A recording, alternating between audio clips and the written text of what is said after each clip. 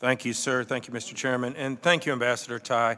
I think you can sense the frustration, at least over on this side of the dais, because it just does not appear we are moving the needle on trade. And I don't know you very well. You come very, very highly spoken of from members who worked with you previously. I personally think you're too nice a person to be in the job that you're in, because I think you're handicapped because of administrative folks that you have to report to, et cetera, that are handicapping you in your job. Negotiators are usually very, very tough and sometimes mean people. They aren't nice people like you are. And if you look at what's happened with us, we are absolutely handcuffing the United States because we worry more about green things. It's all the other distractions. We're in the Paris Climate Accord. We handcuff ourselves and we give China the ability to buy, build 9 this past year, 27 more coal plants. And if you look at what we're doing to the United States, all we're doing is giving the open door for China.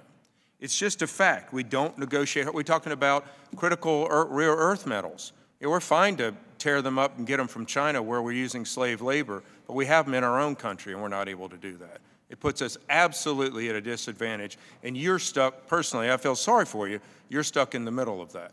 And so let me get to just some of the other issues. It's just an absolute frustration because you just see this country swirling down the drain because we're just so distracted on so many other different issues that China doesn't give a damn about. And because they don't give a damn about, they are just swarming over the rest of the world with influence. Happy to hear that we're going to try to work on a Taiwan free trade agreement. That's absolutely necessary. I come from the 2nd largest pork producing district in the country. It's a big deal. Pigs are a big deal for us. Pork is a big deal for us. But unfortunately with Taiwan, we've seen our exports decline 35%, 1/3, since 2021, in a time when Taiwan's imports of pork went up 15%. Can you help me understand that? Why has that happened? Why have we hurt our own pork producers in a time when Taiwan has been increasing their importation? So, Congressman, I can assure you that I know to be nice to members of the Ways and Means Committee, and I've never been faulted for being too nice. I also have too nice a smile. I also don't need you to feel sorry for me. So please don't do that. I feel like you've been put in a tough spot personally because there's just been this administration above you has just shown no interest in trade. Okay, well, let me just take off the nice a little bit. I don't need your pity. I stand up for the American people, and when I speak, people listen because I represent the interests of the United States. Let me go to your specific question on what are your frustrations around our trade policy. Look, I'm hearing it from this entire side of the dais. I've sat in the back seat before also. You guys are staying very well on message, and it's great. Well, it's a good message. It's a true message. It's not. I think that you have completely missed the point. You're from a great state. It's also a textiles producing state. I think that that should inform a particular perspective in terms of where our trade policies have been strong for ag, but also where our trade policies have really bled out some of our critical industries. And I do consider textiles to be a critical industry. On rare earths, let me tell you a couple things here.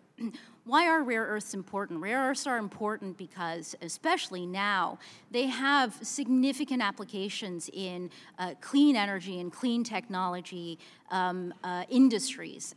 So that is actually part of the greening agenda.